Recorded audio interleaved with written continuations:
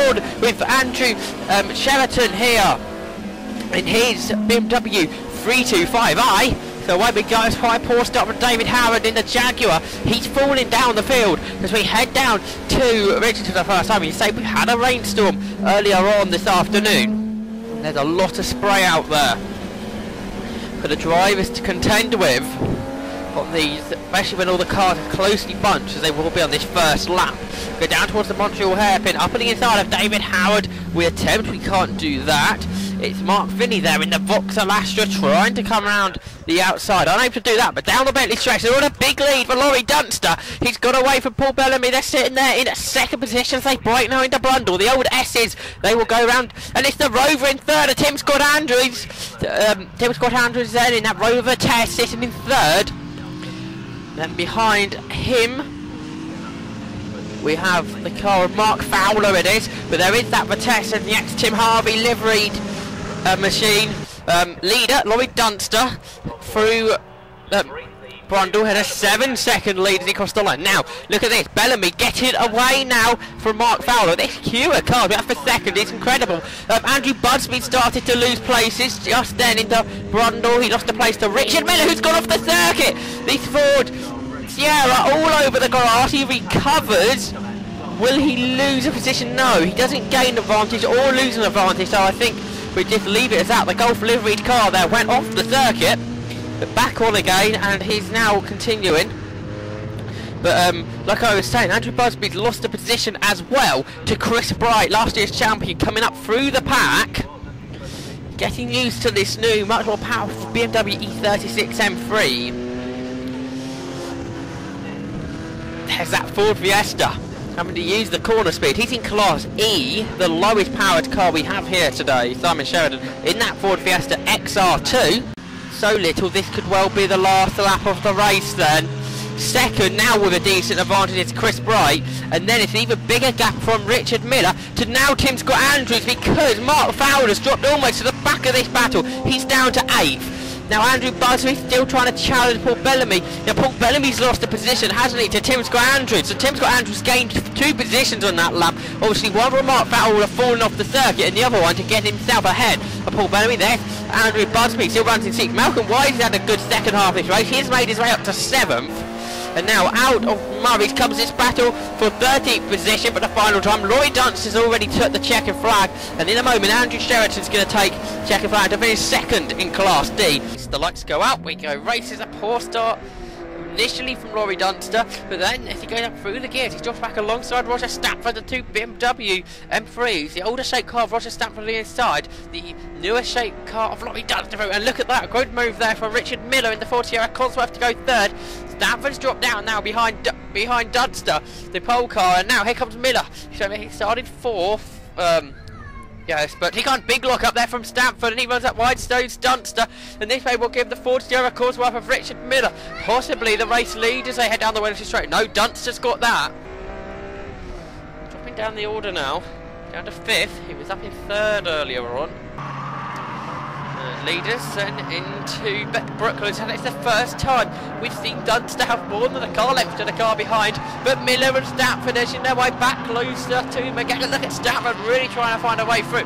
Half distance gone. Lap 3 coming up now. Mark Finney and his Vauxhall Astra is the first person to be lapped. And just let you know, the Rover Tomcat of Steve Rolls has retired from the race. So we've still got 18 cars right. We can ride on board with Finney, then it's diving up on his side, goes Laurie Dunster. And you can see he's just trying to edge away again, as then Owen Miller, I should even say, and Stanford have got a smoky BMW there of Amanda Ewings. Down towards Brooklands, the cars make their way then. 17 cars still running, which is good to see. Laurie Dunster here, number 65, will take the win of the 3rd round. Well, the SVG Motorsport Prix 93 Touring Car Championship. 2nd will go to Richard Miller, and 3rd to Jim McLaughlin. But look at this, Sheraton's right on the back of Smoother now as they head towards Woodcote. This is the battle for 13th overall in the Class D victory, and it looks like Daniel Streeter will take the victory in the class. He certainly does. slides the car from pole position. That's allowed Laurie Dunster to go into the lead in the newer shape E36A. Straight away cuts off Jack Stanford to make sure that Dunster leads into paddock for the first time. A good start from the Ford Sierra Cosworth of Richard Miller. He started 6th. He's much further up than that as they head up the hill for the first time. Right behind him is Paul Bellamy. As we ride on board with him, he has to dive up on the inside of Chris Bright. Does the Sierra, but he can't get through. Down the hill they come then. Laurie Dunster is our race leader. Second there's Stanford. Third is Innes, who races normally in the Project 8 Racing Saloon. So he's used to, he raced up here. I saw him in March. Racing relatively well up inside the top 10. Anyway, 330, Jack Stanford all over the back of the race leader, Laurie Dunster then. Anyway, out of Graham Hibbender, 2 cars, nose to tail. Can Jack Stanford find a way through? He looks up on the inside, but no, Nigel Innes has that one covered. Both cars going very deep. Innes even deeper. Jack Stanford managed to cut back. He's on the outside for McLaren. Then he'll have the outside for Clearways. And Innes trying to fight back, but then the grip comes to Jack Stanford, and then he flies past Nigel Innes. So into the race lead goes Jack Stanford. Meanwhile, his dad, Roger Stanford's got ahead of Malcolm Wise. Laurie Dunster getting away from Richard Miller, who in fact was getting away from them. On board replay with Paul Bellamy, where he sees Richard Miller knocking Chris Bright around. Chris Bright has retired from the race now. And Stanford makes his way then into Clearway as he's got the Fiesta lap down the Brabham Straight. Out of Simon Sheridan, who's going to win Class E. Well, he's the only one taking part, but it has been a strong performance from the Fiesta driver. Jack Stanford, he made contact with Laurie Dunster early on, which in the end lost him the lead to Nigel Innes. He had a problem with the car. He had to fight past that to take the race victory then. Jack Stanford wins the race then. A big 15-second gap to Nigel Innes, who will take second, and he will win Class B, although not been the fastest person in that class. Underway now, and it's a good start from Andrew Busby there and from Paul Bellamy, both there on the 5th row getting a good start, but then they couldn't find a way past the 2 cars on the row in front, that being Chris Bright and Malcolm Wise. So Bellamy slots into 9th as they head down to the complex for the first time of the 15-minute races. We've got a double header here this weekend. The Frogs around the outside there comes the, I think it's the Rover Tomcat, isn't it, of Simon Lelou. He makes his way past Bellamy then. So that must have been an impressive start from Lelou, because he started back on the 7th row of the grid. So that was really quite some start from him in the Tomcat. So down towards Church Corner we go then. And Wayman using the power of that Camaro to get closer to the 2 BMWs. He gets there, he sideways, he heads through Church Corner, he just about holds onto the car. Just about holds onto the circuit as well, but now that's going to allow him to have a go at Ibrahim up the hill, and he should have the position as they go onto the brakes for the chicane to complete lap 2. And Michael Sheraton there, late on the brakes, so is Ibrahim. The Chevrolet Camaro, much bigger machine to try and stop at the end of the straight. So the 2 BMWs and Michael Sheraton makes a mistake on the back end. On the exit of the chicane now, that's allowing Ibrahim up on the inside as they head down towards Allard. This is the battle for Class D, remember, and through goes Ibrahim. We have a new leader then in Class D as they head down towards the complex. What can Michael Sheraton do then in the E30? Both these cars E30s, then perhaps a bit too far out for the second part of the corner, but still carries the speed through.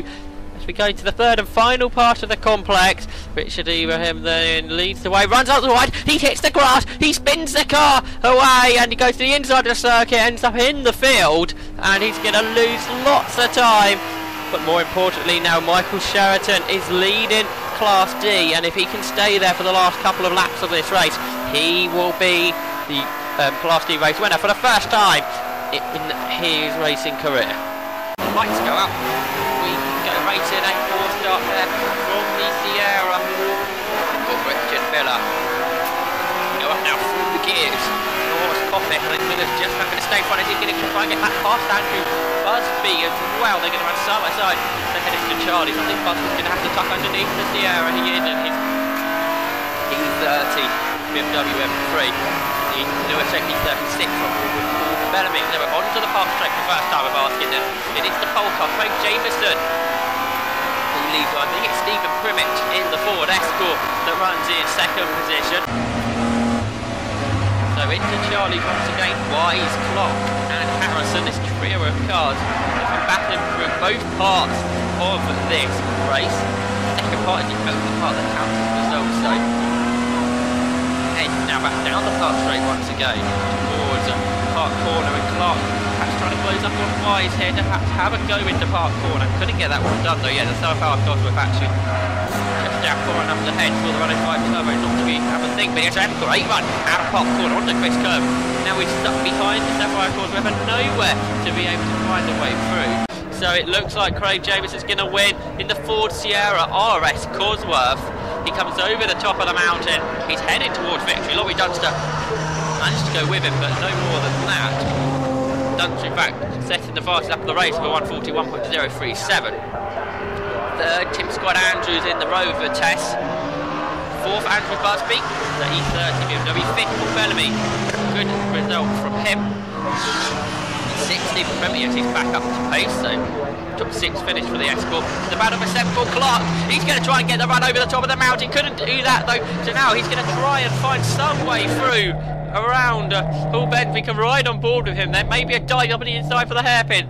No, Wise defends that. Let's ride on board with Andrew Busby for the start of the second race here this weekend at Candle Park. The lights go out and the race is away. A poor start from Robbie Dunster. That's going to bowl Busby, and that means Scott Andrews can go up to second, and Stephen Privet here in the Escort as well. He's going to challenge Dunster for third position ahead into Coppice, but it's going to be old man Craig Jamieson leads. From the Rover Vitesse, Tim Scott Andrews there in second. Third, Dunster, the multiple time race winner in 2012. Then fourth, Stephen Privet, and then fifth, our on-board camera. That's Andrew Busby then. As Dunster gets the car there, he sideways onto the back straight in the E36 BMW M3. Privet still runs fourth, Busby in fifth, and Richard Miller from the back of the grid is into the top 6 now. Great drive from him. On board we can go with Busby. He heads into the hairpin just behind the Ford Escort of Stephen Privet. Really quickly through bar and corner on this lap. So we head up across the line to complete the third lap of the race. Laurie Dunster is 4 seconds behind Craig Jamieson. Into the mountain, it's Jamieson that leads Dunster. Half a car left behind, Dunster a bit wide up the mountain there, but not really anyway, because they'll be able to find a way fast to this final lap of the race. And third and fourth, Scott Andrews and Miller nose to tail over the top of the hill there. Fifth is still Busby, that's where he finished, and Privet in sixth. The leaders heading through on bends towards the end of the lap now. They head out Bar Corner, head towards the line, and the victory goes to Jamieson then.